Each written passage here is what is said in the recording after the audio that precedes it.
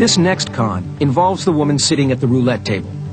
She has the extraordinary ability of being able to pinpoint winning numbers on every spin. Something isn't right, but she waits patiently, and when the ball drops, she's not disappointed. So how does she do it? Here's a hint. She's got a lot of help.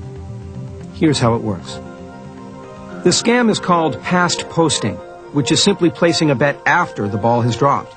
But the choreography behind it is anything but simple. Watch closely.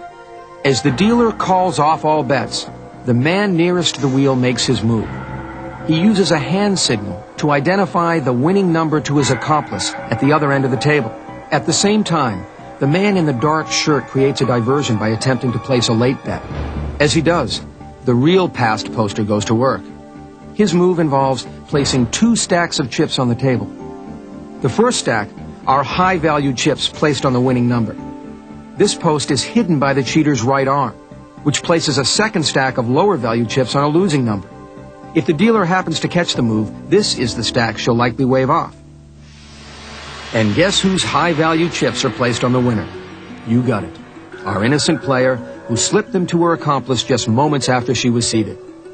Now all she has to do is sit back and win big. Take one last look at the scam. The timing is precise, and although it may look obvious from this angle, I guarantee you the dealer didn't know what hit her.